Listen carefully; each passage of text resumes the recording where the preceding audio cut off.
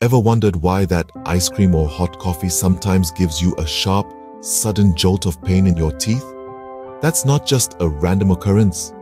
It's your body signaling that something's amiss. In essence, it's like a small alarm going off, telling you that your teeth aren't quite as happy as they should be. This discomfort, this sudden onset of pain, is a sign of a condition that's often overlooked. It's a condition called teeth sensitivity, and it's more common than you might think. But what exactly triggers this discomfort in your mouth, you might wonder? Well, there are several common culprits behind teeth sensitivity. First on the list is worn tooth enamel. This can be caused by overly aggressive brushing or a highly acidic diet that eats away at the enamel, exposing the inner layer of your tooth, called the dentin. Next, we have tooth decay. When cavities form, they can reach the dentin, causing sensitivity. This is why regular dental checkups are so crucial. They can help catch these issues early before they lead to sensitivity. Lastly, let's not overlook gum disease. Inflamed gums can pull away from the teeth, exposing the roots. This exposure can lead to sensitivity, particularly when eating hot or cold foods. So there you have it.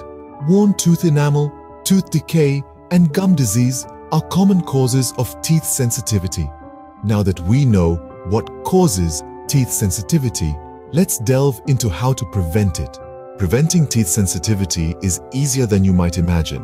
It all starts with maintaining proper oral hygiene. Brushing your teeth twice a day and flossing regularly helps remove plaque and keeps your gums healthy, reducing the risk of sensitivity. Next, consider using a soft bristled toothbrush. Hard bristles can wear away tooth enamel and expose the sensitive dentin underneath. So, opt for a soft bristled toothbrush. And remember, it's not about how hard you brush, but how well you clean. Finally, be mindful of your diet. Acidic foods and beverages like citrus fruits, tomatoes, and soda can weaken your tooth enamel over time. Try to limit your intake and rinse your mouth with water after consuming these items to neutralize the acid. In addition, consider using a toothpaste specifically designed to combat sensitivity. They often contain compounds that help block the transmission of pain signals from the tooth surface to the nerve. Making these simple changes can drastically reduce your chances of developing teeth sensitivity. But what if you're already experiencing teeth sensitivity? Don't worry, there are ways to treat it. One of the most common treatments is using a desensitizing toothpaste. This special toothpaste contains compounds that help shield nerve endings from irritants. On top of that, your dentist might suggest using a fluoride gel.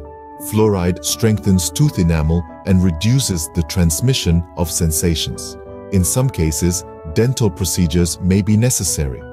These could range from a bonding resin applied to sensitive root surfaces to a surgical gum graft protecting the root, or even a root canal for severe and persistent sensitivity.